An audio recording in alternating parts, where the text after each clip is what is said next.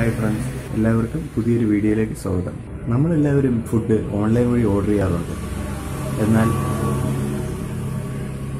Food കൊള്ളില്ലെങ്കിൽ നമ്മളെന്ത് ചെയ്യും? ആ പൈസ പോയി എന്ന് വിചാരിച്ച് ഇരിക്കും. ഓൺലൈൻ വഴി ഫുഡ് ഡെലിവറി ചെയ്യുന്ന ഒരുപാട് ആപ്സ് ഉണ്ട്. ഉദാഹരണമായിട്ട് യൂബർ ഈറ്റ്സ് ഉണ്ട്, സ്വിഗ്ഗി ഉണ്ട്, സൊമാറ്റോ ഉണ്ട്, അതുപോലെ ഒരുപാടുണ്ട്. അപ്പോൾ ഇതിൽ പ്രശസ്തമായ യൂബർ ഈറ്റ്സിൻ്റെത് എങ്ങനെ നമുക്ക് ഫുഡ് കൊള്ളില്ലെങ്കിൽ റീഫണ്ട് ചെയ്യാമെന്നുള്ള ഒരു വീഡിയോ ഞാൻ ഇതിനു മുമ്പ് പോസ്റ്റ് ചെയ്തിരുന്നു. അപ്പോൾ യൂബർ ഈറ്റ്സിലാണ് നിങ്ങൾക്ക് എന്തെങ്കിലും സംശയമുള്ളതെങ്കിൽ നിങ്ങൾ ആ വീഡിയോ കാണുക. എങ്ങനെ നിങ്ങൾക്ക് റീഫണ്ട് ചെയ്യാം എന്നുള്ളതെല്ലാം ആ വീഡിയോയിലുണ്ട്. അതിൻ്റെ ലിങ്ക് ഞാൻ ഡിസ്ക്രിപ്ഷനിൽ കൊടുത്തേക്കാം.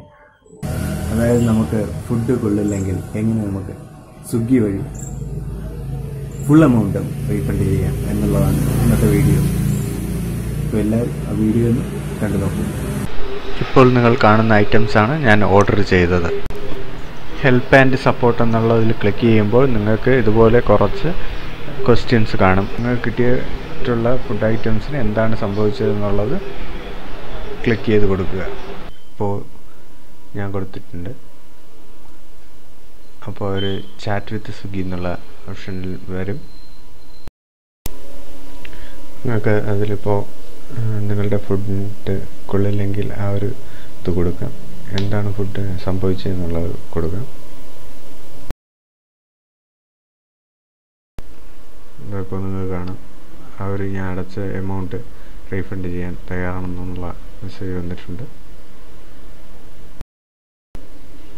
മെസ്സേജ് നല്ലപോലെ വായിച്ച് നോക്കുക. ഞാൻ അടച്ച ഫുൾ എമൗണ്ടും അവർ റീപേ ചെയ്യാമെന്നാണ് പറയുന്നത്. ഓൺലൈൻ വഴി വാങ്ങിച്ച് 1-2 മണിക്കൂറിനകം ഈ ഒരു രീതിയിൽ ചെയ്തു കഴിഞ്ഞാൽ ഫുൾ എമൗണ്ടും അവർ റീഫണ്ട് ചെയ്യുന്നതായിരിക്കും. ഇപ്പോൾ ഞാൻ റീഫണ്ട് കൊടുത്തിട്ടുണ്ട്. അപ്പോൾ 2-3 ദിവസത്തിനകം റീഫണ്ട് ചെയ്യും എന്നാണ് അവർ പറയുന്നത്.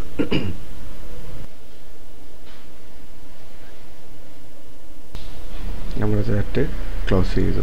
അതായത് നമ്മുടെ പരാതി അവർ ക്ലോസ് ചെയ്തു. ഇങ്ങനെയാണ് സ്വിഗ്ഗി വഴി ഫുൾ എമൗണ്ട് റീഫണ്ട് ചെയ്യുന്നത്. നമുക്ക് ഫുഡ് ഇഷ്ടമായില്ലെങ്കിൽ ഇതുപോലെ റീഫണ്ട് ചെയ്യാവുന്നതാണ്.